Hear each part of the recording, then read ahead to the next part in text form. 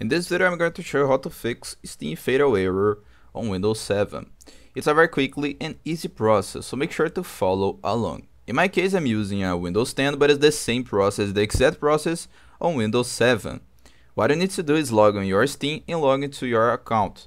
Then click at the top left corner on Steam, come to settings, so Steam settings, come on the first option, account. Here you will see several options, but the option that interests us is this one, change. Okay, beta participation, you need to click change, click on none, and turn on Steam beta update. Okay, then click on OK. So if you do this, you need to restart your Steam. So click right here at the top left corner in Steam and click exit. The best way to restart Steam is to click on your taskbar and click on your task manager. In my case it is on Portuguese, but it's the same process. You just need to click on any app and press S to find Steam.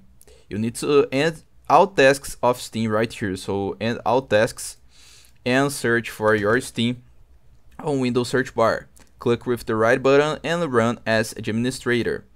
After doing that, you can verify the integrity of your game.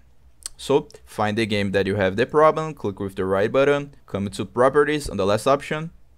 You will see several options. The option that interests us is local files, so click right here and verify the integrity of your game files. If all this doesn't work, you need to restart your computer or restart and install again your Steam. I hope I helped you how to fix Steam Fatal Error on Windows 7. So if this video helped you in any way, hit the like button and subscribe to our channel to receive useful tips.